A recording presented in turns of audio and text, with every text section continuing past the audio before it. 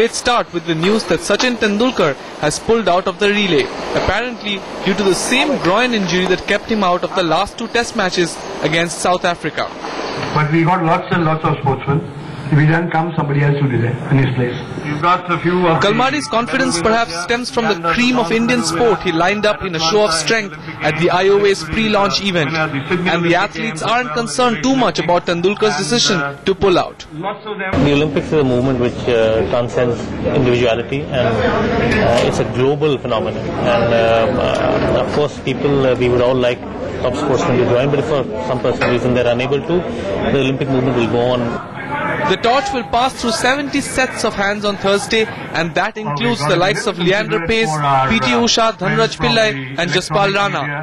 Actors Saif Ali Khan, Amir Khan and Chak De Girl Sagarika Ghatke will run too. I've learned that the Olympic movement of peace, harmony and uniting people is truly the greatest honor.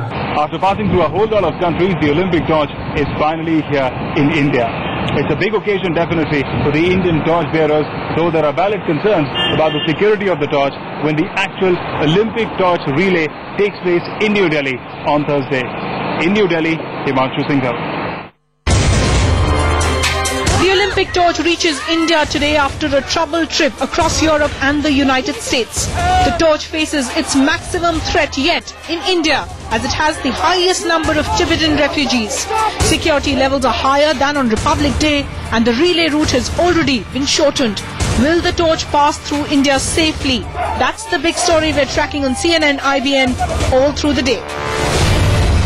Alright, shifting focus now. Some 3,000 resident doctors in Mumbai and other parts of Maharashtra plan to go on an indefinite strike from today. That's right. Postgraduate students from 13 government medical colleges in the state are going on strike to protest a reduction in seats in colleges. Hospital services have already been disrupted after students boycotted their duties. The doctors are protesting a reduction in postgraduate medical seats from 653 last year to 411.